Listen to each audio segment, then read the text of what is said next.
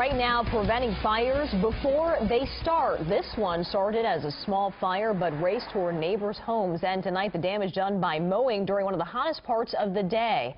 Tonight, firefighters say the conditions they are facing outside are like late summer, not late spring. And with conditions ripe for fires, they say some of the ones they've been putting out shouldn't be happening at all. KCRA 3 Sharkina Shams joins us live in Sacramento with the fire danger that folks in one neighborhood are not happy about.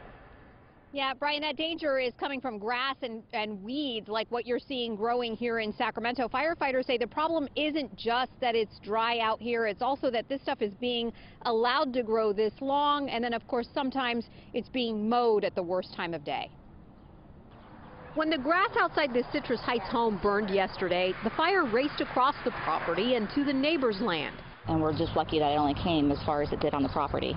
Another neighbor pulled out a garden hose. As the flames came toward us, we just aimed at the flames and got it stopped enough that when the firemen got over there, they could knock it down. And they say it was all because of a weed eater being used by someone in an unoccupied home where the weeds are almost knee-high.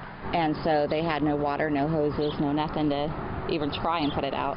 Sac Metro Fire Captain Michelle Idem says her agency responded to 9 fires between noon and 5 p.m. yesterday. This was one of 2 that were started by some kind of mowing. The other was here at a home in Rio Linda. The best time to mow is in the early morning hours, the cool hours of the day. So if your weeds and your dry grasses are up to your knees, yes, that absolutely needs to be handled. But even that, it needs to be handled in the early, cool hours of the day. The fire in Rio Linda was reported just after 2:30 yesterday afternoon, a day when the high temperature was a record 106.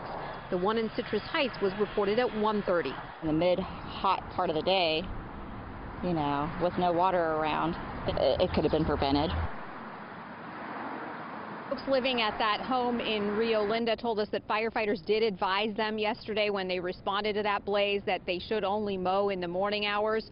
Our attempts to reach the homeowners at the Citrus Heights house were not successful. Live here in Sacramento, I'm Sharkina Shams, KCRA 3 News. All right, something probably a lot of people didn't think about, mowing the lawn. Thank you, Charo. Appreciate it.